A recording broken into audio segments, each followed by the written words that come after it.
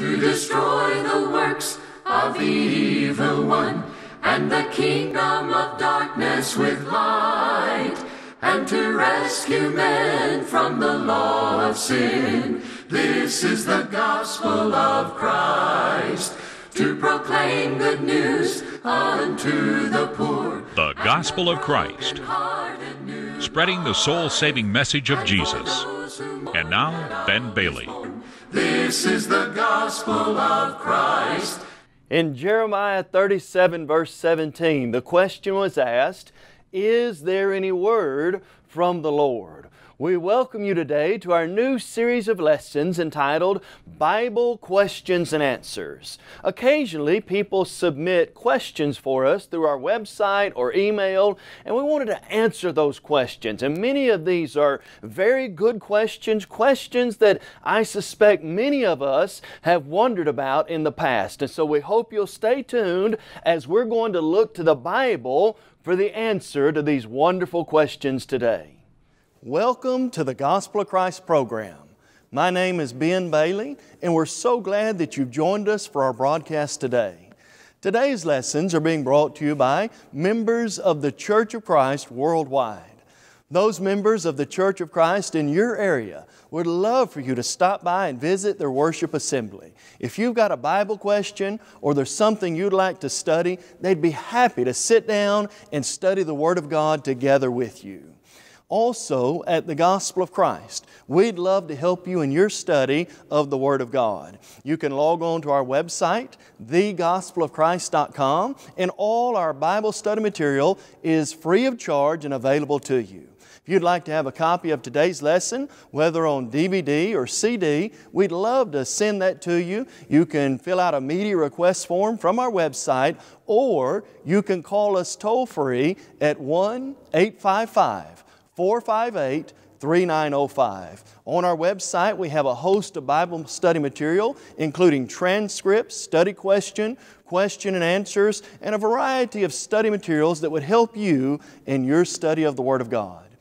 Friend, at the Gospel of Christ, we're concerned about the salvation of souls. That's our main emphasis. We're not concerned about your wallet. We're not concerned about hidden agendas. We just simply want to help men and women know the Word of God and to go to heaven. And so as we transition to our study today, we hope that you'll get your Bible out and have it handy as we're going to look to the Word of God together.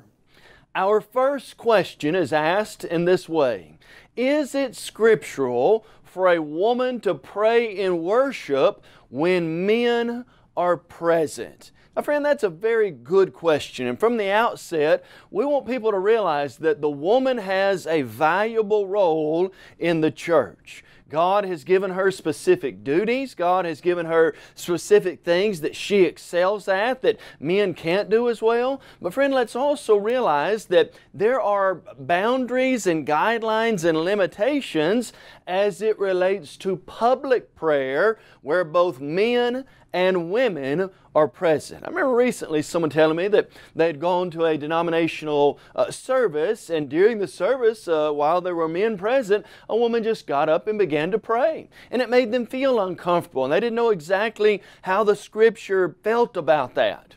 Well, how does God define this in prayer? Is it scriptural when men and women are gathered together for a woman to stand up and lead prayer? Friend, the answer is no from the Scripture. Now listen to the Bible in 1 Timothy chapter 2, verses 11 and 12. The Apostle Paul says these words, "Let a woman learn in silence with all submission, and I do not permit a woman to teach or have authority over a man, but to be in silence." In the worship assembly, when we are gathered together, a woman is to be silent, she is to learn in submission, and she is not to take a leadership role in which she has authority over a man. Being in the place where one stands up and leads prayer publicly would be a leadership and authority position, and thus women are not authorized to do that in the presence of men. In fact, 1 Timothy chapter 2, verse number 8, the Apostle Paul will say, I desire therefore that men, and that's the Greek word for males, I desire therefore that men pray everywhere. God has designated that as part of the leadership responsibility given to men in the church. That doesn't mean a woman can't say a prayer, a good prayer even, in front of other women. Doesn't mean that she doesn't know how to pray or isn't important. But this is the guideline and the setting which God has put forth for prayer in the public worship assembly. Now, another passage that also addresses the role of women in the worship assembly is found in 1 Corinthians 14, verse number 34. The Apostle Paul says, "Let your women keep silent in the churches, for they are not permitted to speak, but they are to be submissive, as the law also says." And so what about a woman preaching, or a woman standing up to lead prayer in a mixed assembly, or something like unto that? Well, friend, the Bible says they're to remain silent. The Bible says they're to be submissive.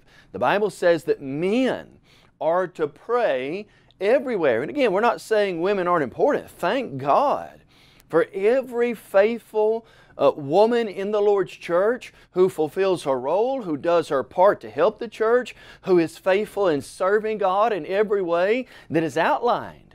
But friend, we want to be clear that the Bible does not say that women should take a leadership role in preaching or praying and things like that God has specifically addressed for men. And so this would be one of the identifying characteristics of the role of men versus the role of women. And are we going to go by what the Bible says and do these things? Now, I know as well as you do that there are a lot of denominational organizations where women will stand up and preach, or women will stand up and lead a mixed assembly in prayer.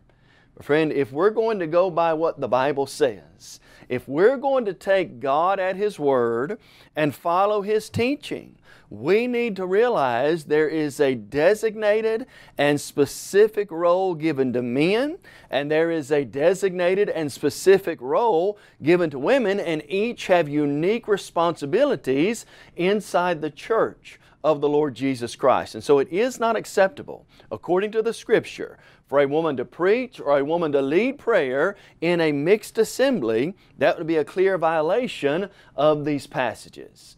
All right, let's then turn our attention to our second question that's been submitted. The question is asked in this way: I recently heard someone say or teach that Mary was a perpetual virgin.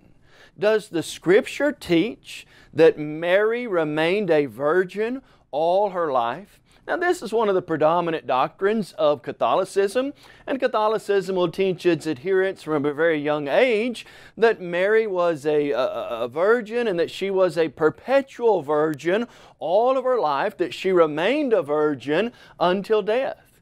Well, friend, what exactly does the Bible say on this idea? There are three passages which clearly and explicitly refute the idea of Mary remaining a perpetual virgin forever. That's just not taught. In fact, it is clearly taught that she was not a virgin all of her life in Scripture. What passages are they? Would you look in your Bible with me in Matthew, the 1st chapter? Matthew chapter 1, we learn clearly that Mary was not to remain a virgin all of her life. In fact, we see that from the language of Matthew 1, verse 24 and 25. Notice these words with me. The Bible says, "Then Joseph, being aroused from sleep, did as the angel of the Lord commanded him, and took him his wife, and did not know her till she had brought forth her firstborn son, and he called his name Jesus." Here it is clearly implied that while Christ was in the womb, while she was pregnant with Christ, Joseph did not know her until, there's the adverb of time, indicating there was a point in time when she was no longer remaining in that virgin state. And so he did not know her until she brought forth a son. Now, we learn from this that they did have relations together, that she did not always remain a virgin, and that the natural relationship between Joseph and Mary is something that is sanctioned by Scripture. Do you remember Hebrews 13:4? Marriage is honorable among all, the bed undefiled, but whoremongers and adulterers God will judge. Just like any other married couple, Joseph and Mary had the right to participate in the relations God has designed between a man and a woman, and there's nothing in the Scripture that indicates that she remained a perpetual virgin all of her life. In fact, the next two passages we're going to look at clearly teach that Mary had other sons and daughters besides Jesus. Now, I want to direct your attention to the 13th chapter of the Gospel of Matthew, and I want you to notice these words with me as we think about this question in Matthew 13. Look beginning in verse number 53. The Bible says, "Now it came to pass, when Jesus had finished these parables, that He departed from there. When He came to His own country, He taught them in their synagogue, so that they were astonished and said, Where did this man get this wisdom and these mighty works? Is this not the carpenter's son? Is not his mother called Mary?" Now watch this. "And his brothers, James, Joseph, Simon, and Judas, and his sisters, are they not all with us? Where then did this man get all these things?" Now here we learn that Jesus had both brothers and sisters, and it goes on to mention those. Simon, Joseph, Judas, others. He had a family, and thus if Jesus had, listen carefully now, if Jesus had brothers and sisters, then friend, that requires that Mary was not a perpetual virgin. It goes on to say that he had brothers and sisters, and it actually names Jesus' brothers in this context. Now, I know the argument is this. Some will say, well, that's just using the term brother as we might use it in a spiritual sense, talking about more of a spiritual family than a physical family. Well, friend, that cannot be the case when you read Mark chapter 3. In Mark 3, we learn that Jesus' family, who was calling to Him, was His physical family, and Jesus clearly contrasted that with His spiritual family. Look in your Bible in Mark chapter 3, and I want you to see what they say to Jesus and His response about His physical family calling to Him. Mark chapter 3, listen to verse number 31. The Bible says, "Then his," that is Jesus, "then Jesus' brothers and His mother came, and standing outside they sent to Him, calling Him. And a multitude was sitting around Him, and they said to Him," watch this now, "Look, your mother and your brothers are outside seeking you." But He answered them, saying, "Who is my mother or my brothers?" And He looked around in a circle at those who sat about Him and said, "Here are my mother and my brothers, for whoever does the will of God is my brother and my sister and my mother." Now this is a clear contrast between physical family and spiritual family. Jesus' physical family, His mother and His brothers, they came looking for Him, and they began to call to Him. And the people said, "Hey, your mother and your brothers are here." And Jesus looked around and He said, "Wait a minute. These people right here spiritually, you're my mother, my brother, or my sister." He clearly contrasted spiritual family from His mother and His brothers, physical family that was calling to Him. And so, what does the evidence of Scripture teach us? Friend, when you combine Matthew 1, verse 24 and 25, that Joseph did not know Mary until Jesus was born, with Matthew 13 and Mark chapter 3, it's clear Mary was not a perpetual virgin. Where did those ideas come from? They came from the doctrines and teachings of men, not from Scripture. But friend, I hope you'll listen real carefully to this. This is a major doctrine of Catholicism that we have just seen from the Scripture is not true. If Catholics are teaching error on that, what else are they teaching error on? And friend, that's something you want to examine carefully, that you want to make sure that a person follows the Bible on these teachings and not the word and the will of men. All right, a third question. And as we present this series of lessons, we want to remind you that we want to let you know that if you'd like to submit a question, you can do that through our website. Just visit us at thegospelofchrist.com/questions, and you can fill out a form and send us questions, or you can email them at this address, questions@thegospelofchrist.com. And so you've got a Bible question you'd like for us to address, we'll try to do that. Just send those in to us through our website or the email address given, and we can surely do our best to answer those from the Scripture as well. Third question for our consideration today is this. Someone writes in and asks, is sprinkling an acceptable mode of baptism? And by this, when we think about baptism, if you'll look in Webster's dictionary today, under the word baptism, it might say immersion, sprinkling, or pouring. And so kind of a dictionary definition sets up the idea that could be any one of those three. But friend, what about a Bible definition? Is sprinkling an acceptable mode of baptism found in the Scripture? Friend, you don't find, when talking about the mode of baptism, you don't find sprinkling as an acceptable mode. And so no, it is not an acceptable mode, and here's the reason why. In the Greek language, there are two different words for sprinkling and baptism. The word rantizo is the word for sprinkling, and it is used in the New Testament for the sprinkling of blood and other items like unto that. And so God had a word for sprinkling in the Greek language, rantizo, and that's not the word He used. He used the word baptizo, which if one studies the Greek language, it is used of submerging, immersing, or plunging in the water. And so the words themselves are unique, and the Bible uses the word for immersion or plunging. But then we can also know from Scripture, several examples we see clearly show us that the mode of baptism is only in the Bible used as immersion. Now, let me mention those passages to you. Mark chapter 1, verses 9 through 11, it is said at the baptism of Jesus, and coming up out of the water, the Spirit descended upon Him like a dove. A lot of people are asking the good question, what would Jesus do? Well, friend, what would Jesus do concerning the mode of baptism? Listen now, coming up out of the water. That doesn't sound like sprinkling, and that doesn't sound like pouring. To come up out of water, you first have to go down into it. In fact, the little Greek word there is the word ek, meaning out from within, is the idea. And so Jesus came up out of the water.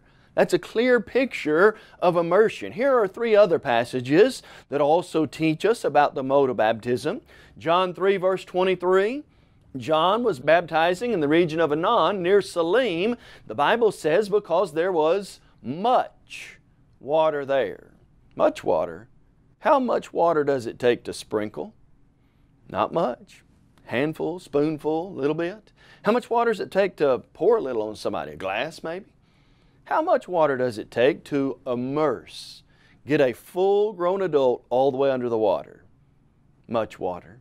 And then two other passages, Acts chapter 8, about verses 36 through 40, we have the example of the Ethiopian eunuch. Philip has been teaching him about baptism. Here's water. What doth hinder me from being baptized? If you believe with all your heart, you may.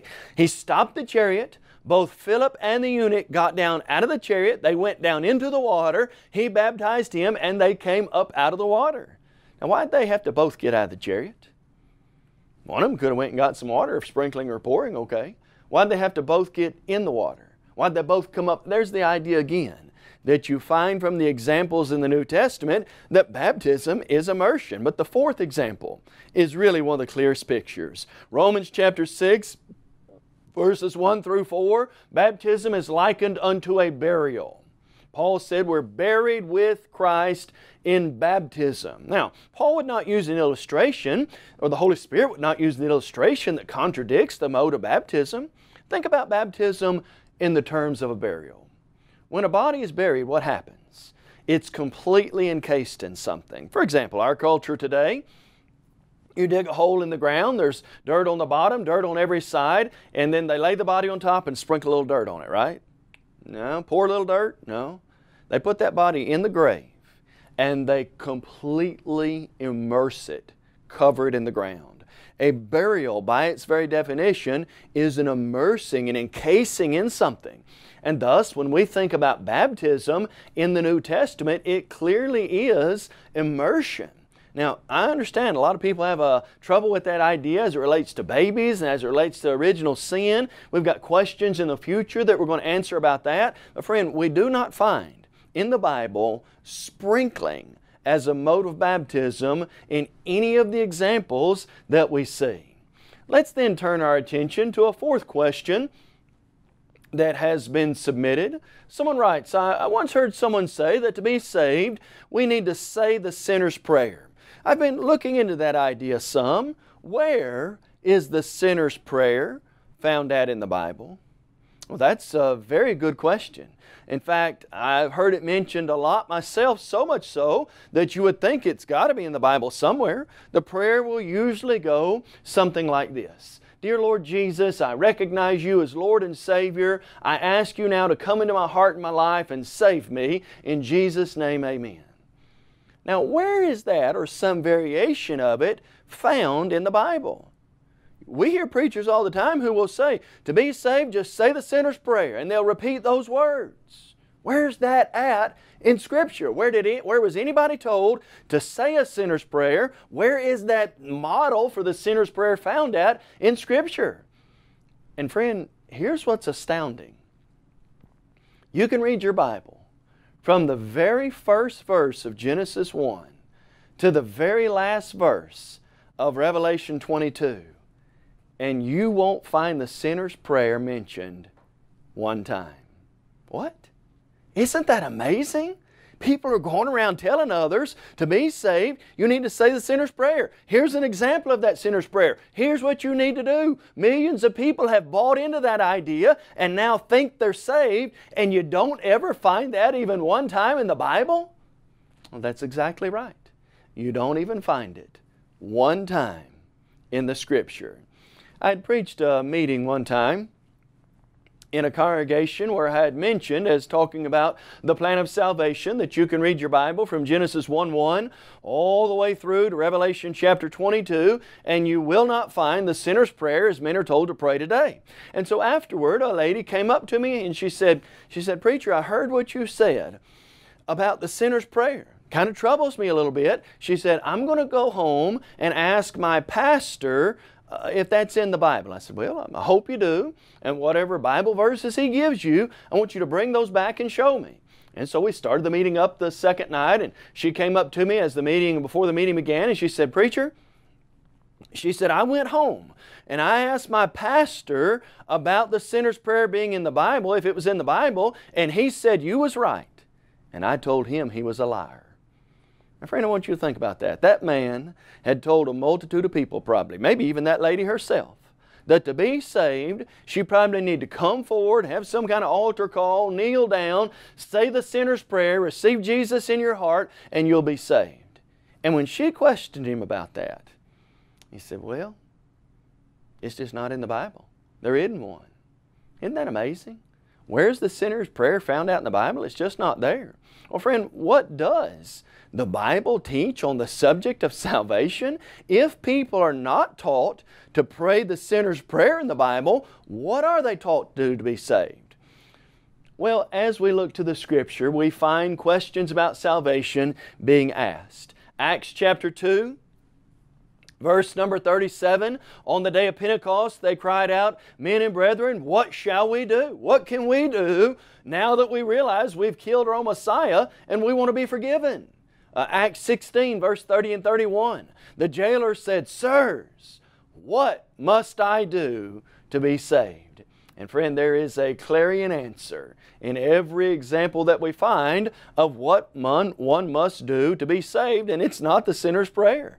You first have to hear the Word of Almighty God. For Peter to preach about, for those people to hear about salvation in Jesus, they had to hear the message of Christ first. And the Bible clearly teaches, faith comes by hearing, and hearing by the Word of God. Romans chapter 10, verse number 17. Once a person has heard the message, looked at the message, examined the evidence, checked it from the Scripture to see if it's true, once he determines that it is, he must believe Jesus is the Savior of the world. Without believing in Jesus, there'll be no salvation. Jesus said in John 8:24, unless you believe that I'm He, you'll surely die in your sins. Then a person must be willing to repent. That is, you've got to turn from a life of sin and selfishness to God's way of thinking. It's a changed way of thinking that leads to a changed way of acting. In Luke chapter 13, verse number 3, Jesus said in verse 3 and in verse 5, unless you repent, you'll all likewise perish. Peter preached in Acts 3, verse 19, repent and turn again, that your sins may be blotted out, that seasons of refreshing may come from the presence of the Lord. Once then a person has repented, he must confess Jesus as the Savior of the world. Romans 10 verse 10 says, for with the heart, the mind, one believes unto righteousness, and with the mouth confession is made unto salvation. Like the Ethiopian eunuch, men and women must say, I believe Jesus is the Christ, the Son of the living God. Acts 8 verse 36 and 37. And then, friend, the Bible does teach, and we hope you'll listen real carefully. The Bible does teach that to be saved, you must be baptized. 1 Peter 3:21 says those exact words. Baptism, listen, this is what the Bible says now. Baptism does now also save us. Now, is that hard to understand?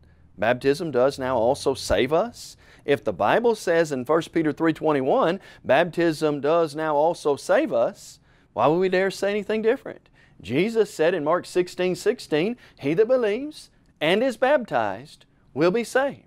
Unless a man is born of water and the Spirit, he cannot enter the kingdom of God. And so we're so glad that you've joined us today for our first lesson in our series on Bible questions and answers. Again, if you'd like to submit a question, please email us at questions@thegospelofchrist.com, or you can visit us on the web, thegospelofchrist.com/questions, and submit those questions, and we'll do our best to give a Bible answer for every question that is asked. And friend, more than anything, each of us need to have the zeal and the desire that if God says it, no matter how hard or how difficult, our life is going to line up with the will of God so that ultimately we can go to heaven one day. You may have just joined our program and are wondering, what is the Gospel of Christ? The Gospel of Christ is an evangelistic work of the churches of Christ that reaches the whole world with the Gospel through TV, radio, and Internet. Our motto is to take the whole Gospel to the whole world. We believe in having a book, chapter, and verse for everything we say and do. And unlike many religious groups today, we're concerned about lost souls, not your wife. This is the gospel of Christ. We encourage you to visit thegospelofchrist.com for a host of Bible study materials as well as audio and video copies of our lessons. If you would like to have a copy of today's lesson, please visit our website and fill out a media request form, or you can email us at mail@thegospelofchrist.com. Call us toll-free at 1-855-458-3905 or write to us at P.O. Box 788, McMinnville, Tennessee 37111. The gospel of Christ.